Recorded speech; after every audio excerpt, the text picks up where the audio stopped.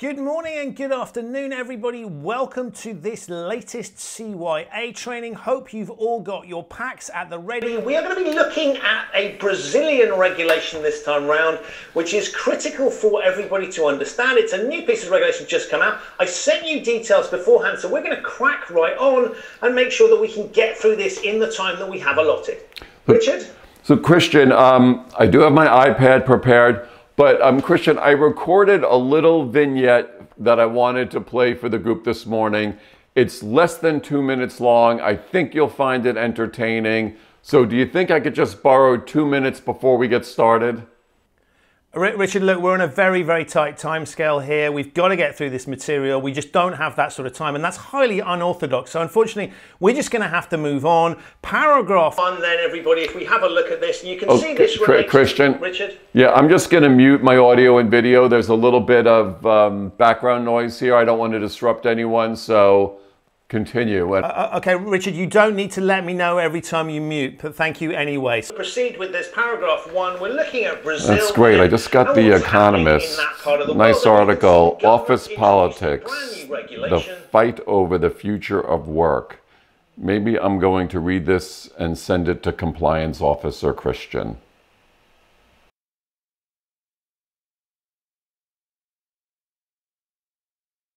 Good morning and good afternoon, everybody. Welcome to this latest installment of the CYA training. If you can grab your iPads, we're going to be going through a Brazilian regulation which has just come out and is highly relevant to all of you. Richard, yes, hello. Christian, I'm really looking forward to the training, but over the weekend I made a short video for you and the group. So if you can give me, I think it's just about 2 minutes to show this video, I think it'd be a nice way to kick off the CYA training. Would you mind?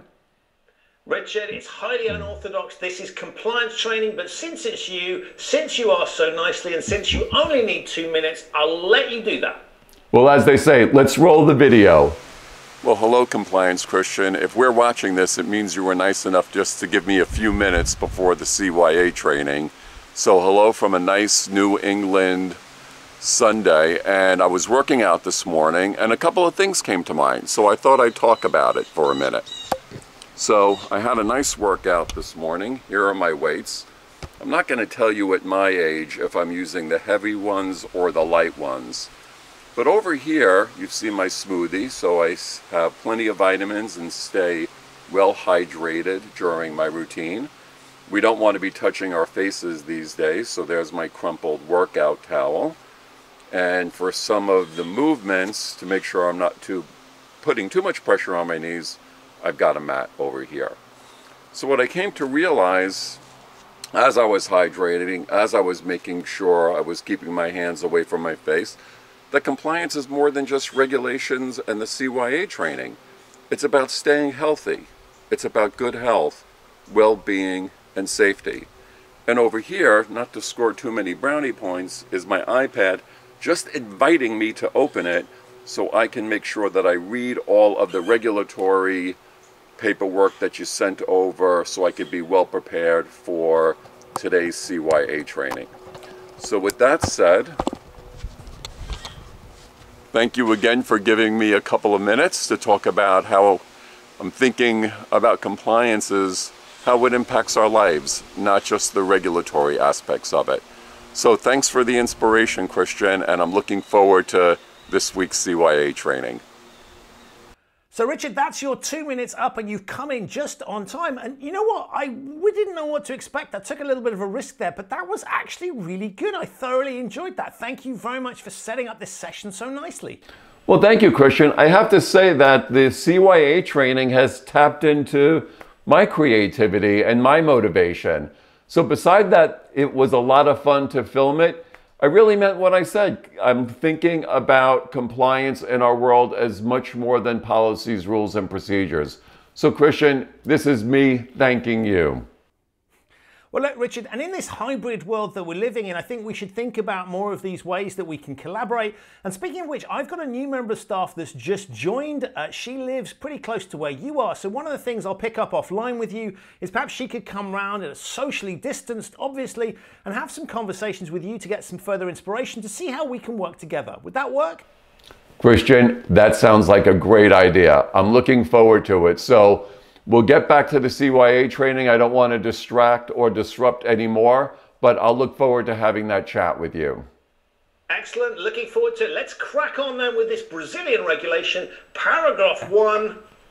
So Richard, not for the first time, former Richard interrupts a CYA training with an unorthodox intervention, but this time he does it in front of the whole class. What were you thinking and what was the inspiration for that? So the inspiration, Christian, was an article, actually a series of articles, part of which was in The Economist on office politics. Financial Times has had some great writing on this about how our new norm, our way of working is rapidly evolving, but how we are thinking about our way of working is not evolving as quickly. Yet this is an opportunity, as we just demonstrated, where we can revive weak ties that might occur due to hybrid working, remote working, and we can really inspire collaboration and cooperation across the organization. And that might mean taking a few chances, experimenting a little bit, and thinking about the enterprise as not here's compliance and here's commercial, but how can we co-create content that inspires everyone? And I think as we demonstrated here, this was a real win-win, where it wasn't really hierarchy or titles that inspired it. It was just our willingness to try to work together to have a wonderful outcome.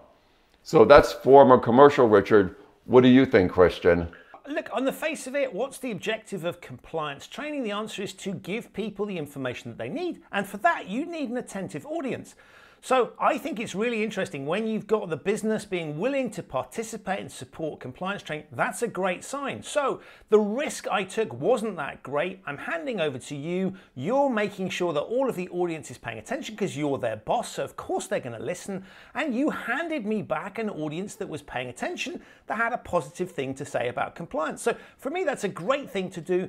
And I think we've got to start experimenting with new ways of doing things. And compliance, I think, needs to really remember that the training you give is a really important marketing tool for your function, because the tone of that training doesn't just impact how people receive that content, it impacts how they think of you as a function. If you look like you're collaborative, you're friendly, you're engaging, people are more likely to speak to you. You don't know which member of the audience is going to need to come and speak to you on an issue. Much better that they all have a sense that you're positive, engaged, and you're trying to work with the business than thinking you're some sort of distant individual who just shouts rules at them. So it was great fun to do from my perspective. Started the session off really well. And hey, everybody will have been listening and they'll be talking about this session like no other CYA training.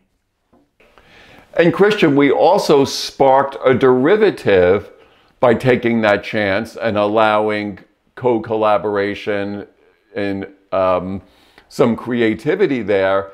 Is under normal circumstances, your onboarding of someone on your compliance team who resides in the New York area, you're going to bring that person to London and you're going to do all the training and onboarding, everything that you need to do based on sort of the physical structure of where that needed to occur.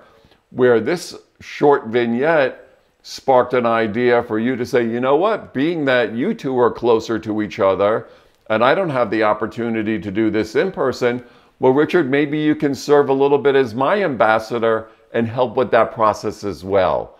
So now we can really think about how we cooperate based on where skill sets are, not necessarily by the bricks and mortar of it all. So with that said, we've used Brazil as our CYA country of the week, so to speak.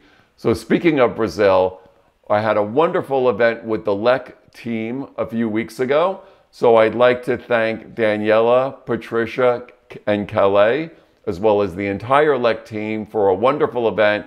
And we're wishing all of our friends, peers, and colleagues in Brazil continued good health, well-being, and safety until we see you again.